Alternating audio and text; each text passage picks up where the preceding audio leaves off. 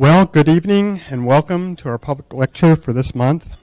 My name's Mark Reed. I'm a landslide researcher here in Menlo Park. And before tonight's presentation, I'd like to just mention next month's presentation. There's a flyer on it in the back. It'll be given by Keith Miles. He's the director of the Western Ecological Research Center in Sacramento.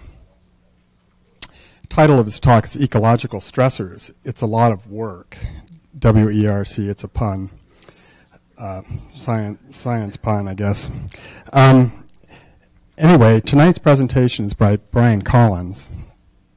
I've had the good fortune to work with Brian over the years, but he's a research civil engineer with the Landslide Hazards Program here in Menlo Park. He's worked on a lot of different hazards projects for the past 20 years, including 10 years with the USGS. He currently leads a variety of programs and projects ranging from predicting shallow landslides and debris flows here in the Bay Area to understanding the mobility of the deep-seated 2014 Oso slide. I've worked with him on that up in Washington. And he's looked at studying rockfall hazards in Yosemite.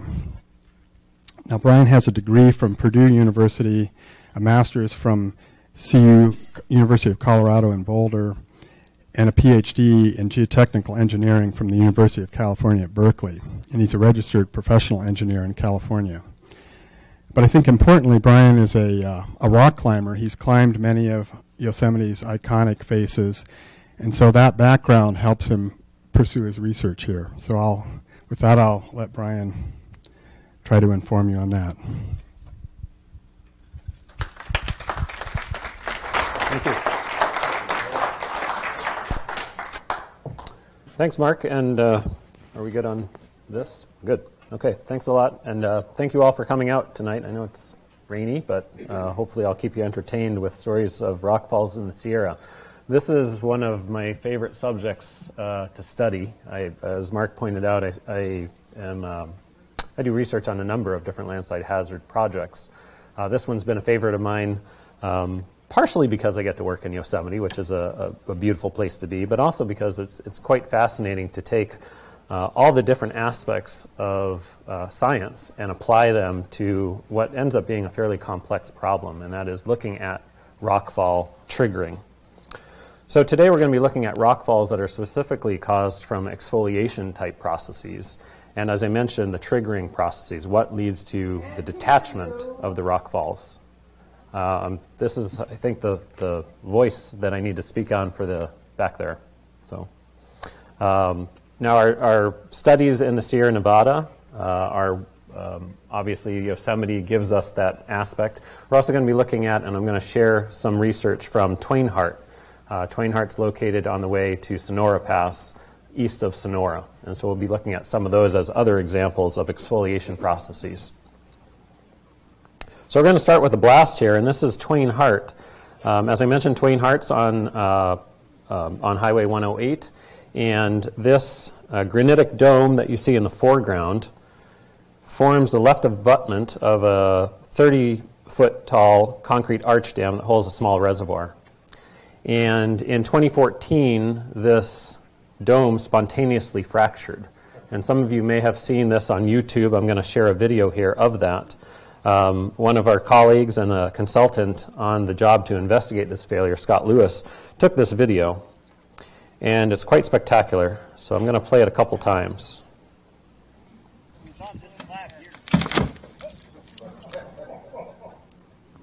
So let me start again, and I'll pause it here so you can pay attention to this area. That's the area that fractured.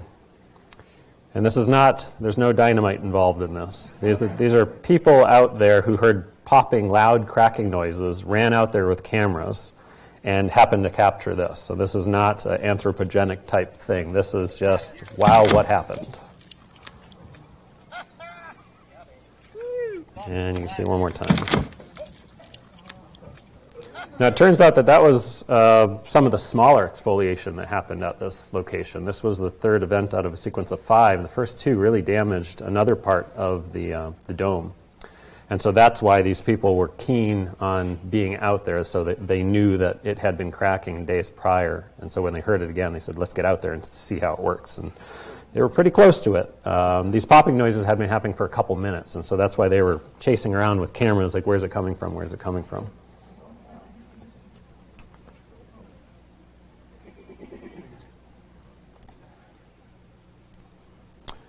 So I'll start off by defining exfoliation as a process that's forming these rock joints in the Sierra Nevada and other places in the world.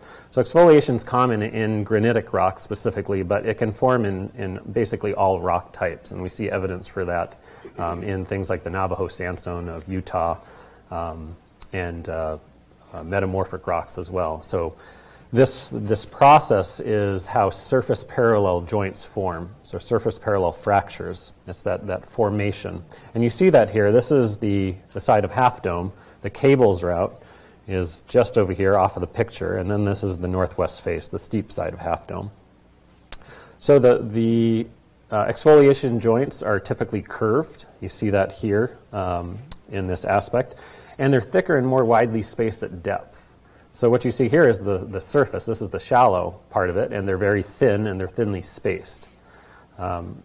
People have found exfoliation type features down to about 100 meters, I think, but then they typically do die out.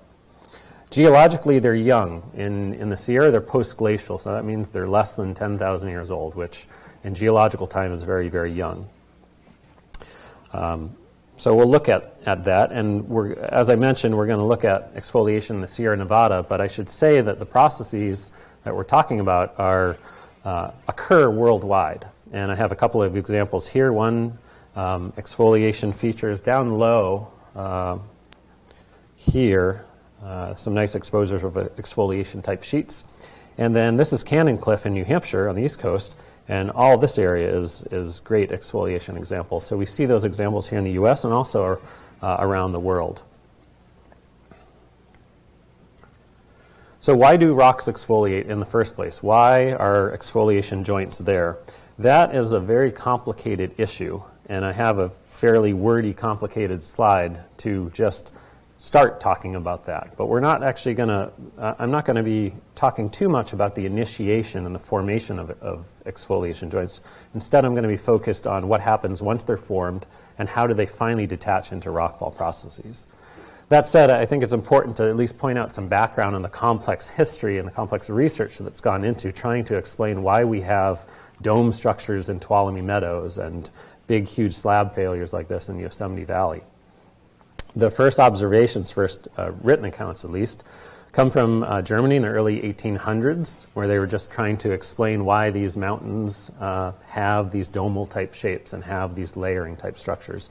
And in California, closer to home, Whitney in the mid-1800s tried to explain that. And a multitude of different processes has been suggested for these. Whitney had suggested that the exfoliation joints were there when the Sierra Nevada, actually the batholith cooled, when the granite cooled, and then the cooling process caused these fractures to form.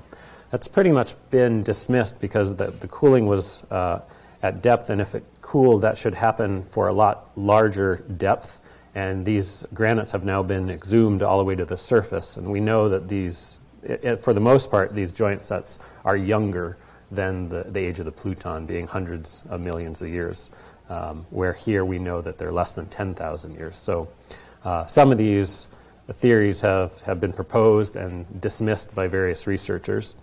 Early researcher in the 1800s suggested that temperature might have something to do with it. Those were observations made by Shaler on the east coast of the United States in New England, who just wrote a paper that basically suggested that because the temperatures on the coast of Maine are very, very cold and it gets very, very hot in the summertime, that might be suggestive that the temperature is playing a role.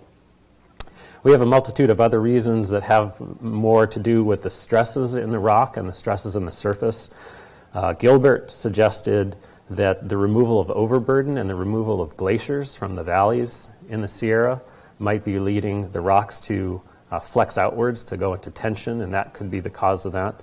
Similarly, John's on the East Coast looking at quarries, rock quarries, granite quarries in New England, suggested that when you remove the rock on the surface, that was related to the opening up of these exfoliation joints. We have examples from Australia as well that suggest that the rock is in some form of compression, and that the compressive forces are actually what's forcing these slabs up off the ground.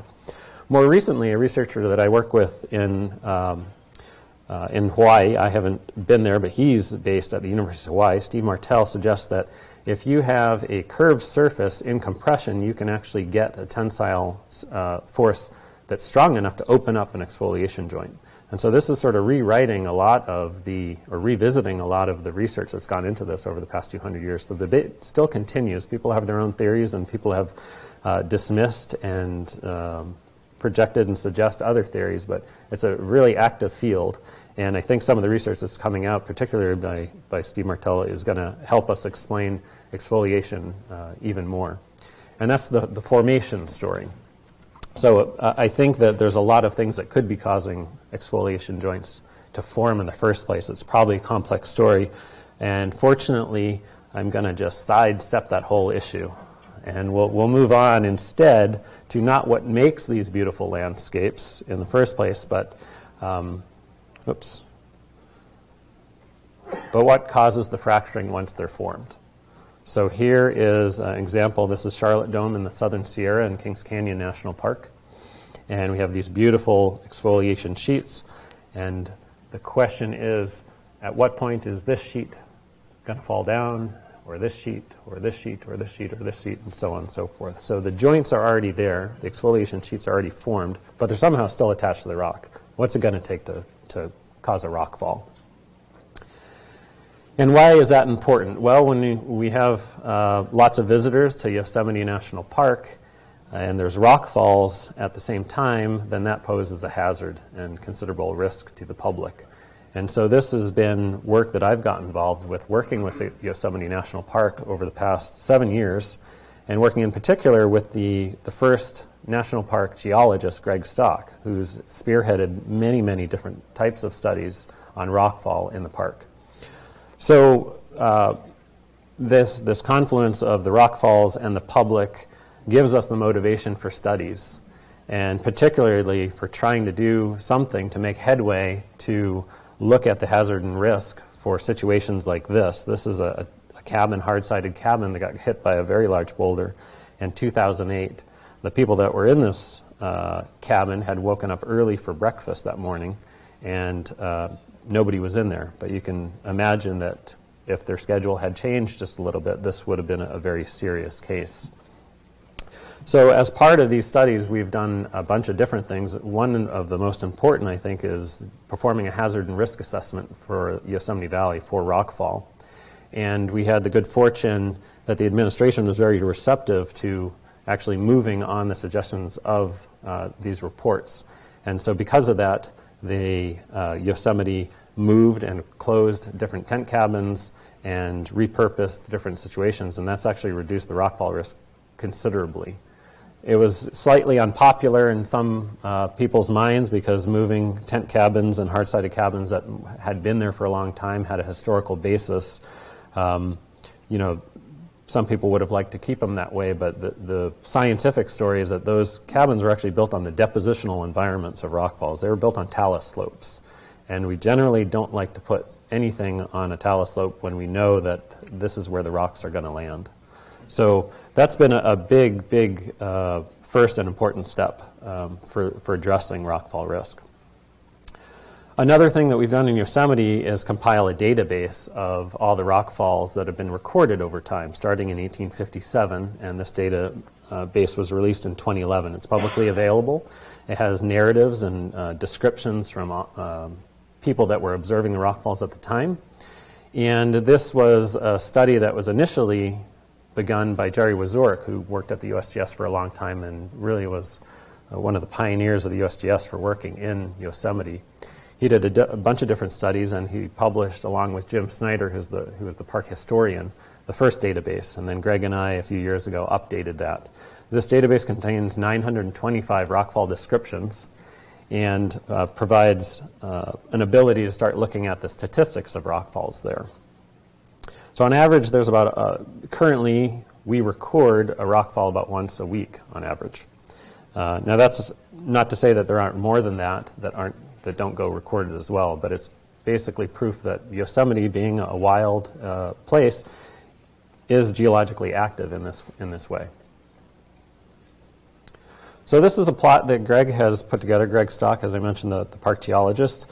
This looks at the number of rockfalls here on the y-axis here, over time, 1857 on the left, 2011 on the right.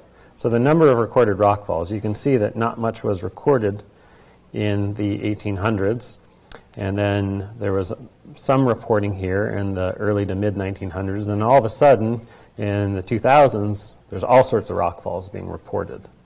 And I keep saying rockfalls reported because coincidentally, in 2006, or I should say not coincidentally, Greg Stock started working there and started talking to all the rangers and saying, hey, if you see a rockfall, tell me about it. I'm the park geologist.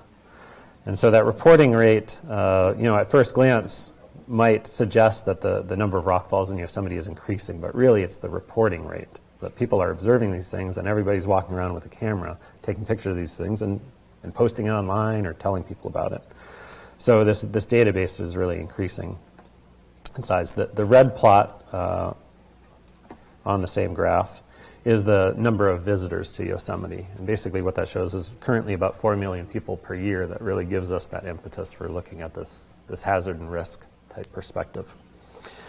Now the bottom plot is another sort of proof that we use to show that this reporting rate is the reason for the seemingly increasing number of rockfalls over time.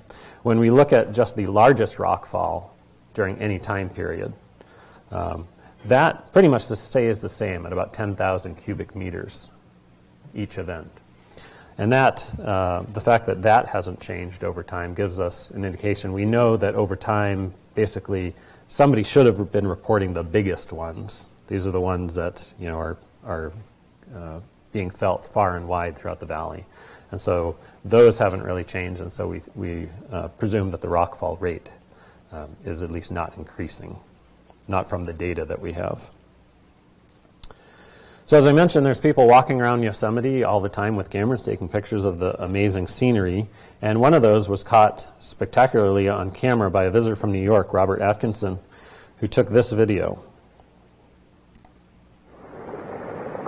Look right up here. Look at that piece. So that's 78 cubic meters, about the size of 24 mid-sized cars coming off that cliff. Okay, one more time. Look at that piece.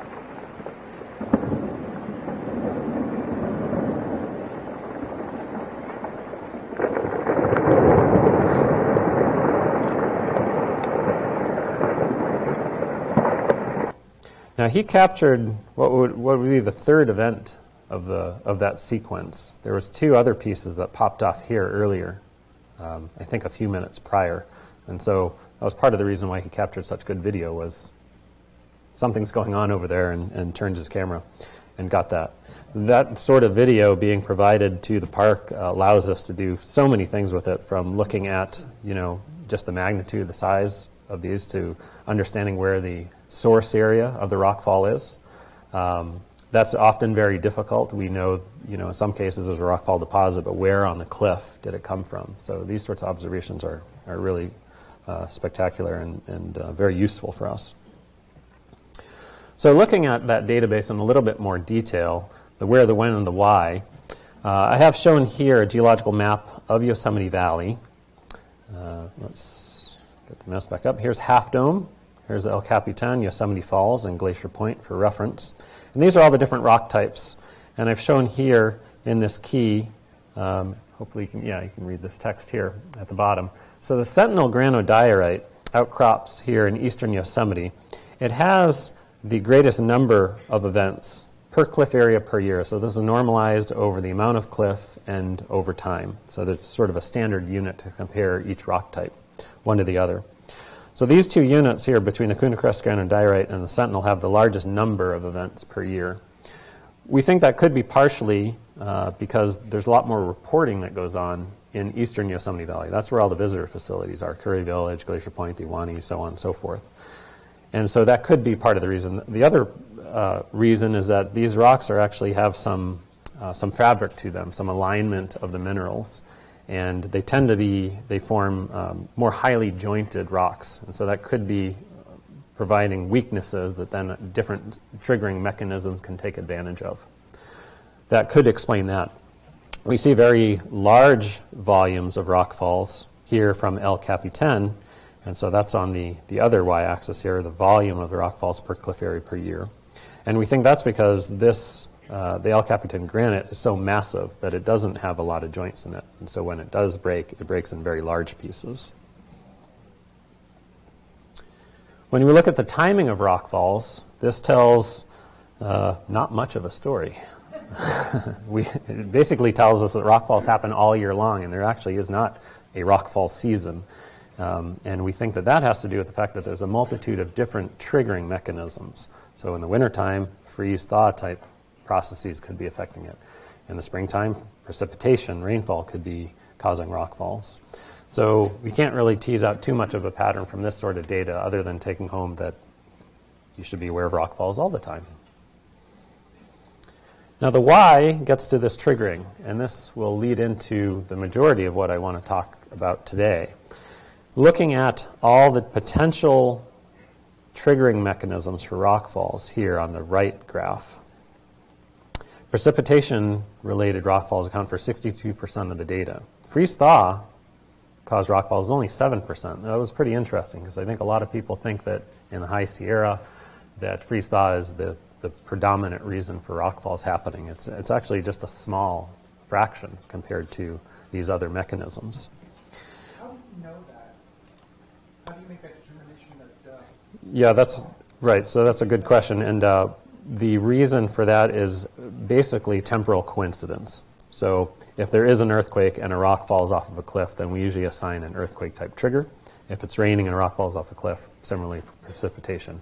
So it's a temporal coincidence, I would say, that we're trying to link those processes to what's going on that day. Not to say that some other thing could have been happening, but it's I think that's the best we can do with the data, the observations that we have out there.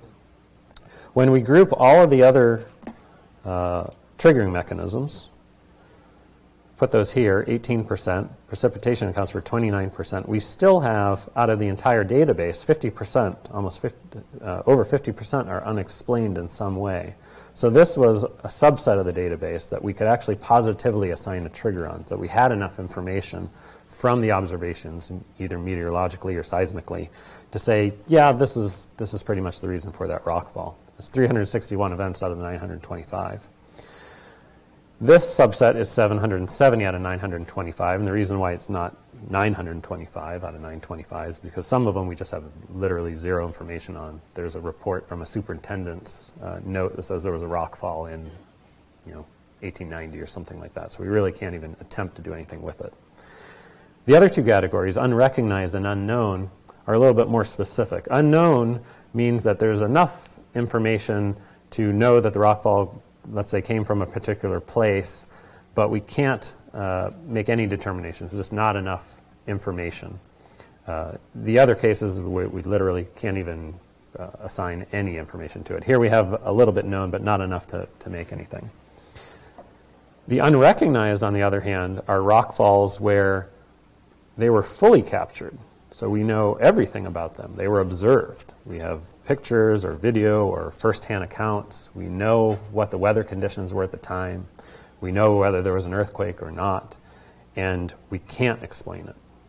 These are rock falls similar to the video that I just showed, saying that this is very well, we knew exactly what was happening, and we still don't know why. So it wasn't raining that day, and there hadn't been an earthquake, so why that rock fall then? So that's the unrecognized ones. And those are the ones that were particularly interesting to us when we started wanting to investigate rockfall triggering more. So why can't we explain 26% of the data? Something has to be causing it. So this led us to start looking at a little bit more in depth at triggering mechanisms. And as I mentioned, some of these there's obvious triggers and there's not so common triggers. Wind, lightning, root wedging. In fact, if you look at the database, the lightning entries are quite interesting. This is when somebody, unfortunately, was out on a cliff and saw lightning strike. They probably shouldn't have been out on the cliff at the time, but they saw a rock fall immediately after the lightning strike. Like the rocks fell from where the lightning struck the rock. So that's a lightning-type triggering mechanism that gets assigned. But many are still unexplained, as I mentioned. And in particular, since Greg's been in the park for a long time, he started noticing that a lot of these were during the summertime, during these Sierra beautiful blue sky days, and he couldn't assign a trigger to them because there was nothing obvious. So those are the ones that we said we should think about this a little bit more. And that led us to this question: why do rockfalls sometimes occur in the absence of any identified trigger? And here's two photos of those instances. Look at the color of the sky there. It's a beautiful day, and we don't know why these rockfalls are occurring.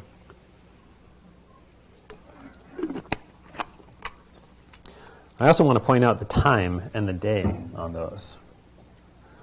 The left one's in July, and early evening, we should say. And the right one's in August, in mid-afternoon. That's important. Keep those in mind. Because then we thought, okay, hot summer days, hot afternoons, maybe has something to do with the temperature. Let's go revisit what Shaler first proposed in New England. And there's lots of examples of this, including those from India, where people have documented the lighting of fires to quarry rock. So they can build fires along a rock surface, get that rock to heat up, and it actually separates from the rock, and then they get a nice slab of granite they can pull away and build with it. So this was some of the inspiration for taking on a study on thermal triggering. Is heat enough to cause rockfalls? And there's been, this isn't a theory that we're proposing. As I mentioned, it's been proposed several times, but we wanted to see if we could quantify this in much more detail. And so when we look at the record, when we look at that database, what we saw was that between July and September, the hot months in Yosemite, between 12 p.m. and 6 p.m., the hot afternoons, there were 2.5 times more rockfalls happening compared to if that was spread over a random distribution. So the number of rockfalls, if it was randomly distributed throughout those months and throughout those times, the data set shows that 2.5 more times is actually occurring. So that gave us even more inspiration, I guess, to take on this study. And so we designed an experiment. And the experiment was, let's go find an exfoliation flake that's partially attached, partially detached from the rock. Let's measure it. Let's see if it moves when it heats up.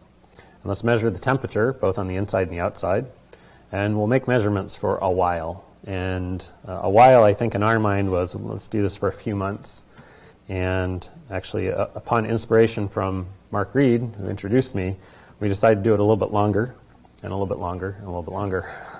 And we're really glad we did. So thanks to Mark for pushing us in that direction, because we captured what I'll show, I think, is a pretty spectacular data set. So our experiment is here. This is the Royal Arches. This is the Rhombus Wall.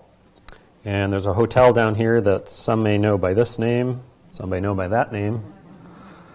And this is the rock study area here in the red box. And this is an exfoliation sheet. It's laid back at about 70 degrees. It's fairly steep, but not dead vertical. We installed custom-designed crack meters, is what we call these. This is a sensor that measures how much that opening opens and closes over time. And we installed temperature sensors on the outside of the flake and temperature sensors on the inside of the flake. And the geometry is such that the entire flake is detached. It's completely open. It's hollow in the back. If you slam on it, you hear that hollow sound. It is attached up at the top, and it's attached down at the bottom. It's about 19 meters tall, 4 meters wide, and you can see here about 10 centimeters thick. So it's a very long, thin feature, which is actually very typical of lots of exfoliation sheets in Yosemite. This wasn't an anomalous sheet at all. This is very typical. Now, we had these crack meters designed to be very, very precise. We weren't sure what we were going to measure out there. We figured it would be a fraction of a millimeter. So in the conversations I had with the manufacturer, I said, please give us your best design, the best resolution, the best precision, best accuracy in this instrument. And they did. They gave us something that would read down to a 100th of a millimeter. And I had to apologize to them shortly thereafter because it turned out we didn't need that kind of accuracy. These sheets were actually moving by almost a centimeter a day. And this is the data from that. So this is 3 days in July of 2010. And this is the relative deformation. So starting here, this is they were zeroed. And this shows that signal that over 3 days, moving inwards during the early hours of the day, moving back outwards, moving inwards, moving outwards, and so on and so forth. But look at the magnitude. It's going 6 millimeters in the positive direction, 4 in the negative. So a span of almost a centimeter per day. We had a control crack meter. That's one that we put in there that was not attached to the flake, just to make sure that the instruments themselves weren't picking up some thermal signal of their own, that the instruments weren't heating up over time. That is the thin blue line. And you can see that it does heat up. It has a slight signature to it, but it's much, much smaller than the signal that we were measuring from the sheet. And these are the values of 3 different crack meters, upper, middle, and lower. So they all measure that same pattern. Now with that in mind, we said, wow, that's a whole lot. Why do we need these crack meters? Why don't we just go up there with a tape measure? So we did. We had to prove to ourselves that we were actually making sense, that we were actually getting this right. So we climbed back up there and measured it with the tape measure. It's there. It's true. You can measure it in the daytime, measure it in the nighttime, and you get the virtually the same answer. But we also do lots of sophisticated monitoring for other projects, and we have access to these tools, which one of those is terrestrial LiDAR, which is something I do a lot of in other projects.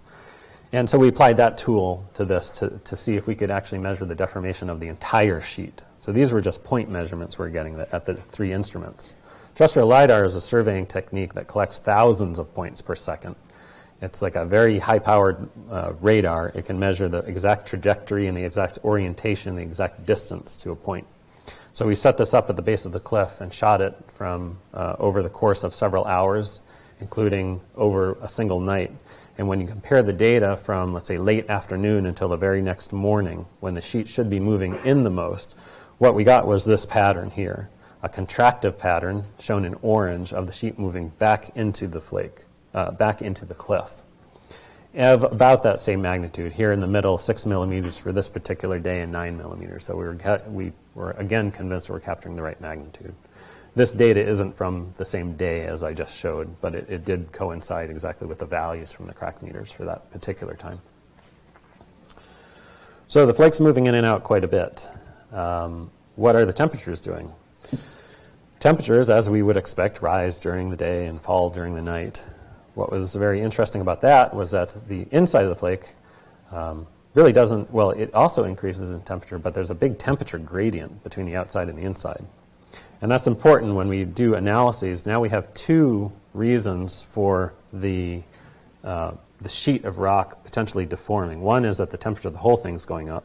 The second is that we have a thermal gradient across, and a thermal gradient will actually cause rocks to behave in a certain manner, and I'll talk about that in a little bit. But those 2 components are important, that the whole rock is heating up and there's a gradient across that sheet. When we look at the temperature signal and the deformation signal in the same plot, that's what this looks like. So we have temperature here on the y-axis and the crack apertures, so that's the gap behind the sheet. Here we have 4 days plotted, and I'll step you through it starting here at midnight on June 12th. And what we see is that between midnight and 6 o'clock in the morning, the temperatures are still dropping. So temperatures started at about 14 degrees, and now they're 10 degrees at 6 o'clock in the morning. This is temperatures in degrees Celsius. And the crack was continuing to close. At 6 o'clock in the morning, things started to heat up, and it just absorbed heat for 3 hours. It didn't move at all. It was just out there absorbing and getting hotter and hotter and hotter. At 9 o'clock, all of a sudden, it turns a corner, and the sheet starts to move outwards. It's also continuing to get hot during the day, but it's really moving outwards. And here in this particular day, about 7 millimeters. Then in the mid-afternoon, it starts to cool off. It gives off heat back to the environment, starts to cool down. Doesn't have any movement for a few hours, and then starts to come back again. So that's day one. That is a near-surface rock temperature. Yep. So then the second day is here, and the temperatures were slightly hotter on this day, but we see the same pattern again of it opening back up again, cooling, and closing back down again. Here's a third day, June 14th, and it absorbs heat, similarly comes out, and comes back down again, and then the fourth day of what I've shown here in the plot. So not only is it going around in a cycle, but over the course of 4 days, it's actually building, and it's moving further and further outwards over time. And that's pretty interesting, because now we understand that these aren't, the rock's just not moving back and forth according to fixed positions. It actually can sequentially move outwards over time. That cycle has analogies to it, and when I showed this cycle to a mechanical engineering friend of mine, he instantly pointed out that must be a Carnot cycle. And for those not familiar with Carnot cycle, this was an invention, discovery by Sadi Carnot, who worked on this in the early 1800s. He was looking at the efficiency of steam engines. At the time, they only had a few percent efficiency, and he knew that there were ways to improve upon that. And as part of those studies, he actually defined what would be a theoretically perfectly efficient heat engine. And that is a definition of a Carnot cycle. This is temperature here on the y-axis, and entropy, the measure of randomness in the system, on the y-axis. It's not too important for understanding, but I'll step you through what works, how a heat engine works. You give the heat engine some increase in temperature. It absorbs energy, and then does work on the system. So if it's a steam piston, then that piston is going to move up, let's say, and then we lose heat to the environment, and the piston moves down again. And in a perfect cycle, you wouldn't have any heat losses, and you wouldn't have any frictional losses, and you'd get back to exactly where you started again. That would be the perfect engine. And the reason why this was a big discovery at the time, because it showed that they shouldn't be just dealing with a few percent, that they can do a lot better than that, and that this is the best they can do. So this was the goal, and that led to a lot of advances in steam engine efficiency. Now the reason why I talk about Carnot cycles is because this friend of mine who pointed out this analogy, I think, was quite correct, in that although here we're measuring crack aperture, and in the Carnot cycle we're measuring entropy, clearly two totally different measurements. But the same analogy could be made, that here the flake absorbs heat just like a heat engine would, and then does work on the system. It moves outwards just like a piston does, and then it loses heat back to the environment, and it moves back again. And so the cycle of the flake moving in and out and in and out is doing work on its environment. And that work is both the movement and potential deformation of the rock. So those are the daily cycles and the short-term cycles over several days. When we look at seasonal cycles and yearly cycles, we see something also very interesting. One of the things that's potentially obvious would be that the sheet moves in the most during the winter time. So here's December 2010, December 2011. So it's closest to the cliff when it's coldest, and it's farthest away from the cliff when it's hottest, during the hottest months. But over the 3-year time span, we saw that the opening was actually increasing. And what I show here, these dots, are the maximum monthly crack aperture. So out of every month that we measured, and we measured these crack meters at 5-minute intervals. So we take the maximum of every month and we plot that on this graph. And the maximums actually increased over time over those 3 years. And the most obvious thing to check on that was, well, did the temperatures increase also over the course of the 3 years? They did not, turned out.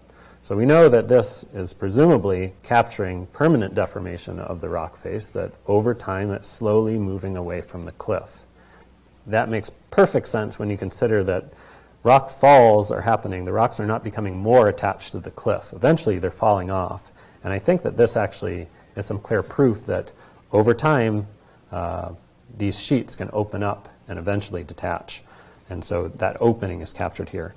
Now the opening is about 0.5 to 1 millimeter per year for this particular flake that we measured. We don't think that's a linear value that you can project back in time. If that's the case, then this sheet was only there for about 100 years, which we think is a little short. But the point is that it could be a nonlinear relationship where maybe a long time ago it was only moving outwards by, let's say, 0.01 millimeters per year. And then as it moved farther and farther out, it was able to absorb more heat because now the back and the front can become hotter during the day and cooler at the night, and so on and so forth. So this is a metric that I think is important, but can't be applied ubiquitously back in time.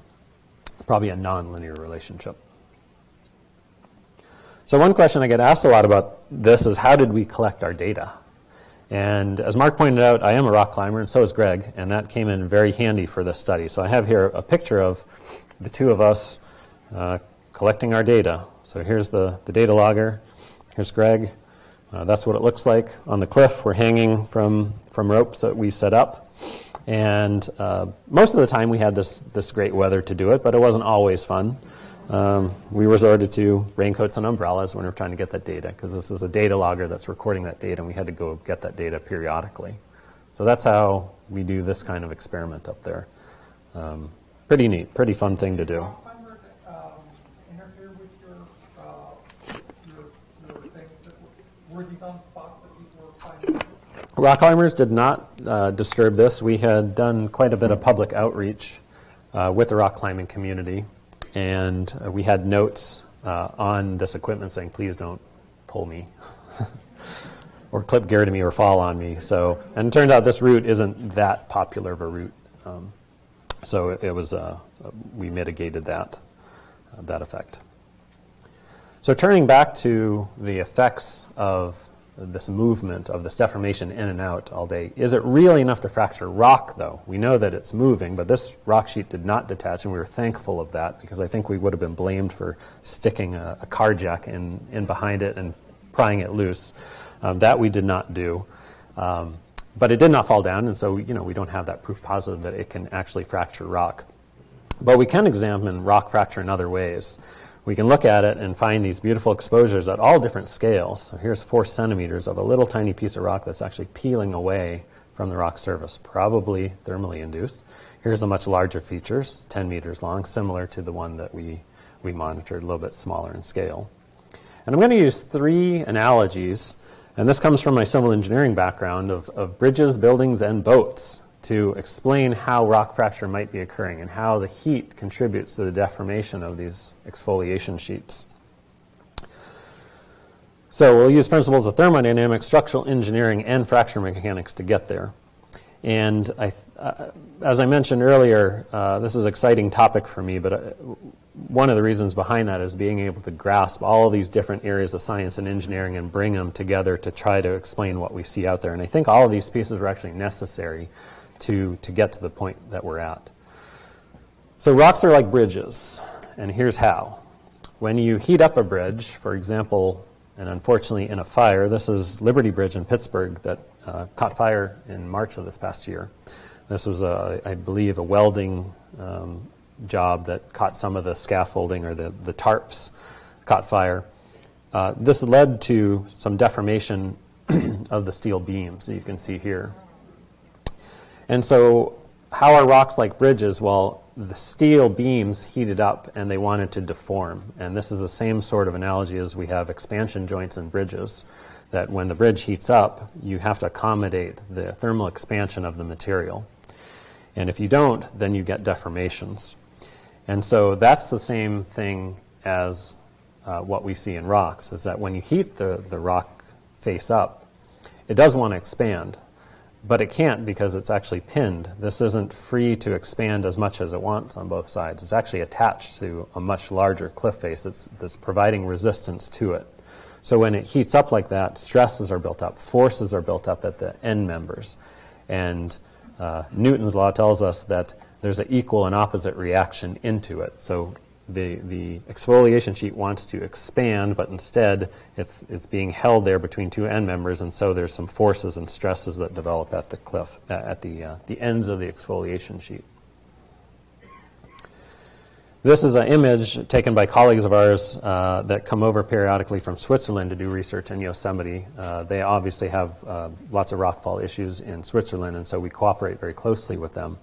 They applied a thermal camera to take pictures sequentially over time and caught that same signal, but we were able to see the entire signal over the entire rock with that thermal camera image. Basically what this tells us is, yes, indeed, the rock is heating up everywhere like this, and we can do some pretty neat experiments with that data. So what happens when the rocks heat up, and what happens when buildings heat up and bridges heat up? Well, they end up deforming, and the way that they end up deforming, unfortunately, in fires is that they buckle. And you can see here, this is the Windsor Tower in Madrid, Spain in 2005 that caught fire. The building was about a 30-story building. It was built in 1979, and it was undergoing renovation. Unfortunately for them at the time, they were actually putting in sprinkler systems into the building and doing some fireproofing. Nobody was in the building at the time. Nobody died from this building fire. But it did give an example of some quite dramatic deformations in the steel members. And you can see some of that deformation here, the buckling. This is what it looked like afterwards. And you can see here that when those steel beams heated up, they weren't allowed to expand because they're attached to the rest of the structure. And so instead they buckled, they deformed outwards. So again, this analogy of the rock heating up, and instead of expanding it can't, and so instead it's going to bow. And it's the same sort of thing. If you take a yardstick between your hands and push on it, it's going to push out, it's going to bow and deform. And so that's the analogy we can make with buildings, that rocks are like buildings, and that if you heat them up and you don't allow them to move, they're going to bow outwards, they're going to buckle under those stresses at the ends. And the final analogy is what happens when that does happen, that it does bow outwards, and then it cools down and it bows back inwards again. And let's say you do that many, many, many times. Well, there's been some very interesting research that comes to us out of the boat design industry. And I have an example here of some of the Liberty ships that were built during World War II. This one, the USS Poneganyet, was built here in Sausalito in 1943 and served in the Pacific arena for several years until the end of World War II. It was a water tanker that was supplying potable water to troops in the Pacific. Following World War II, it spent all of its time in the warm South Pacific Ocean. That's important because after World War II, it was decided to be repurposed and salvaged, and it was sent over to the East Coast. And when it spent some time in the cold, icy waters off the coast of Boston, this happened. The boat split right in two. And upon investigation, it was determined that some of the welds that had been put on this boat, those welds had been tested under the temperature regime that it thought the boat was going to experience, which was the warm waters of the Pacific Ocean. It hadn't been tested at the colder temperatures of the Atlantic. And so the microflaws in the welding process formed into larger and larger cracks, and that cyclical nature that a boat undergoes during the course of sailing over thousands and millions of ocean waves eventually caused those cracks to become bigger, bigger, bigger, and then it had a critical stress propagation, and the cracks just riddled right through that ship. And so this wasn't just a one case. They actually had a lot of examples of these ships breaking in two like this. So that led to lots of discoveries in terms of fracture mechanics and how you make sure that welds do not break over time. It's the reason why we have sort of oblique circular windows on airplanes too. They like to avoid sharp corners because those are stress concentration points that then fracture eventually. And those airplane loads are subjected to many, many cycles over time. So lots of, this was unfortunate failure of this boat, but lots of big discoveries in terms of material science came out of that. So what's the analogy back to the rocks sheets of Yosemite? Well, eventually, if we move that sheet back and forth over time and it's bowing and it's coming back and it's bowing and it's coming back, it's going through that same type of cycles. And we think that that's enough for it to fracture. And we can see examples of that throughout the Sierra Nevada. This is an example of an event that happened in Twain Harte, back to that video at the beginning that I showed, of the rock buckling, basically. It's just snapping in two like that and moving upwards. Maybe it had been subjected to enough cycles of stress over time. We can test this in the laboratory, and we are. We work with colleagues, again, in a different laboratory in Switzerland we send them cores of rocks from Yosemite, and they put it in this device. This is a cyclic loader, and this is a fracture toughness type test. So what we're doing right now is we're loading, we have a cylinder of rock. This is half dome granodiorite. We put a small crack in the middle, and then we load it with a small load, not enough to fracture it right away under one cycle, instead just a fraction of that maximum load. And then we do that a lot, and we measure the number of cycles that we get. And the purpose of this is to see if we can determine how many cycles does it take to eventually crack this rock. And are the thermal stresses generated by what I just showed in all those analogies with buildings, boats, and bridges, are those thermal stresses that are created at the ends enough to eventually cause this to crack with a number of cycles? So that's the research, the current research that I'm involved in, is following through on that part of the study. We know that failure must be cyclic in a way, because if the rocks were stressed at some point just once because of temperature variations, then it wouldn't really explain why all these flakes are still here. They should have fallen off if it was the thermal trigger. So instead, we know that the thermal trigger must be cyclic in nature. It must take a long time to develop. It's got to be many, many cycles, eventually lead to the fracture. So can the fracture lead to rock falls? Well, I think we do have a lot of case studies now that might suggest that. This is another rock fall off of the rhombus wall, the video that I showed. And I'll play that again, because now you can look at it maybe with some different eyes. So these are all exfoliation sheets. Look at that piece. And this is a piece of that exfoliation sheet that's eventually falling away.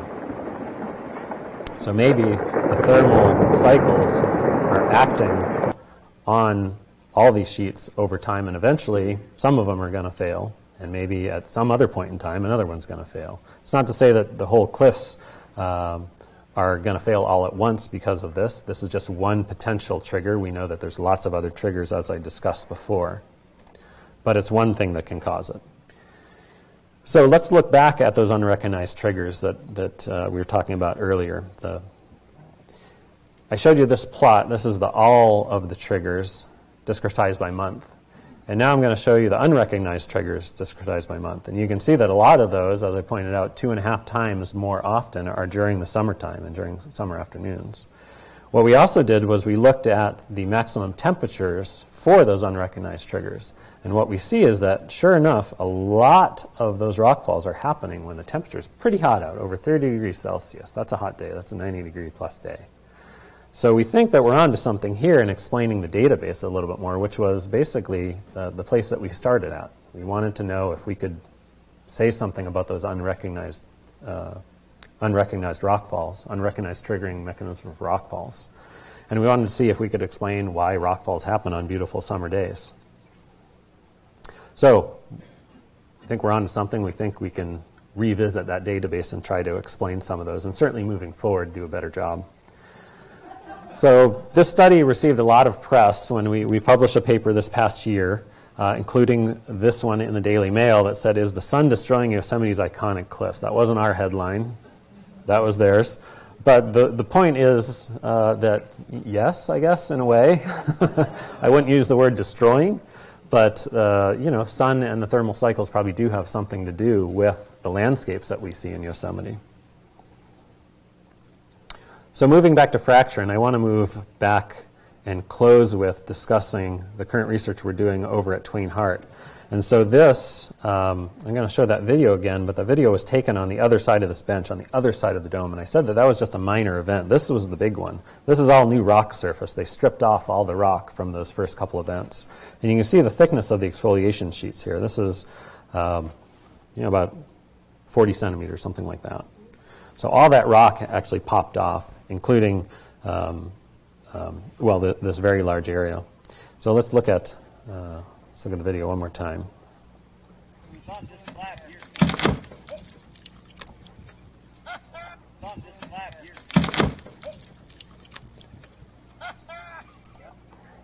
So, yeah, you can hear somebody laughing in the background because it's pretty exciting for them. So this event was in 2014, August 2014. There was 5 events in 30 days. Each event, as I mentioned, lasted several minutes. That's what allowed people to get out there and start filming. It had buccal slabs of up to 40 centimeters. This is one of those. This is a lifeguard tower that you see on top of the slab that was uplifted. Lifeguard tower is there because that reservoir is used as a recreational swimming facility. And this is a slab that's about 15 centimeters thick and popped up, 40 centimeters. So from one of those early events. This one wasn't captured on film, unfortunately, but it would have been pretty spectacular to see something like that happen in real time. Cracking over about a 1,200 square meter area and no obvious cause. No earthquake, no rain, no snow. This was during the summertime. We got involved in this study because of its direct analogy with what we think might be going on in Yosemite in terms of thermal stresses. So that's why USGS is involved in a study here. And so those events in 2014, what I'm showing here is a date on the bottom, starting from August 2014 through December here, 2016. These are the events, the 5 events in 2014. We started measuring temperature at that site here, and temperatures on the y-axis on the right. And the blue line shows an extensometer data. Extensometer is an instrument that is put in the ground. We drill through the slab, and we attach something above the slab and below the slab. And that measures how much the slab is going to move up and down. So it's a measure of that deformation, similar, just the same to the crack meters that we installed.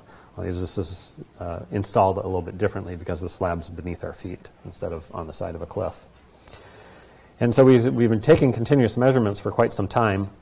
And what you can see over the course of a year is about 4.5 centimeters of opening of that slab. Now we were looking at centimeter per day on the slab in Yosemite. This is 4 centimeters per year, which is a lot more deformation than we saw on the slab per year. And it also has the same diurnal cycle, the daily opening and closing. You don't see that here because I'm showing such a long time period. What happened in 2014, that was this big slab opening up. In 2015, the extensometer data showed that the sheet was moving rapidly outwards, so moving away from the bottom, away from the earth, if you have, because now we're on a horizontal surface. And it coincided with some pretty hot temperatures, the maximum temperatures during that time period. And at that time, there wasn't a big exfoliation event, but there was cracking throughout the dam. So they had already poured new concrete for some of the repairs to the dam and the facilities, and we were seeing cracks opening up in that during that time period. And then in 2016, just this past year, in June and July, there were 2, again, energetic exfoliation events, smaller in scale than the 2015 ones, but spot on with the maximum temperatures of 2016.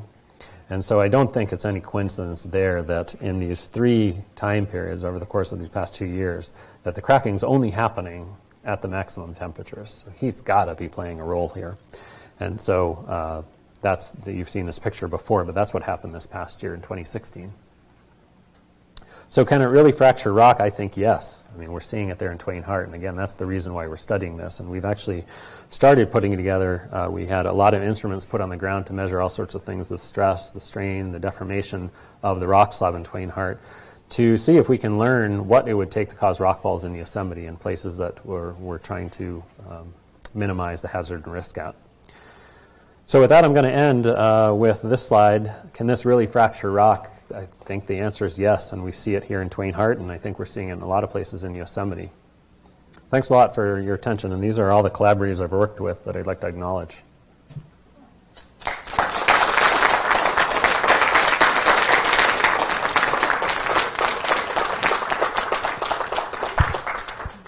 Well, thank you, Brian. I'm sure Brian would be happy to answer questions from the audience. There's a couple of microphones in the aisles there if people have questions. We'd like to record the questions so others can hear as well. Well, now you have a theory, and then you have assay methods. How are you going to use this? How are you using this this work to mitigate, to assess risk and mitigate the risk? Yeah, that's a good question. I think in Yosemite what this means is that when there are rockfalls happening on really hot days, we're not going to scratch our heads too much more, and we're going to have a lot more confidence in assigning that trigger. Will we ever get to the point where we say, watch out for rockfalls because it's hot out? I think that's probably raising the red flag a little too soon. that would be about the same thing as saying it's raining out and watch out for rock falls. It's the same level of caution, I think, that you'd have to take. But I think what this does is actually, if we can get this out to people's minds and visitors, and they can understand that rock falls are an active agent in the landscape, and there's all sorts of different things that can cause them. I don't know. The mic's on. Sorry. Do you have any anecdotal evidence from the climbing community about seeing this level of deformation? Because I know people do put anchors in slabs, hopefully not in ones that are about to come off, but if you're seeing movement of 4 centimeters or more during the course of a day, have you ever heard of anyone saying, yeah, I put an anchor there, but it moved because it got hot? Absolutely. Yep. For sure, and that was actually one thing I failed to mention, but in the early days of designing this experiment, that was actually some of the impetus and inspiration for even instrumenting one of these slabs. Greg and myself, just talking with lots of climbers, we've all put in gear in a rock face as we're climbing, and then for whatever reason didn't take it out within a certain amount of time, and it got stuck there. And I think a lot of climbers think that, oh, that's just bad climbing. You shouldn't put your gear in that place. You got it stuck. That's your fault. And it's easy to blame yourself. And when you talk to a lot of people with the same experience, all of a sudden it's like, oh, really? Like, you're a professional climber. You're really good at this. You know better than that. How did you get your gear stuck? And so it started sort of cranking the wheels and saying, well, maybe these rocks are closing in on the gear. And so that was actually one of the drivers for that. And so that actually led us to instrument that flake and say, well, that's a place. So great question, yeah.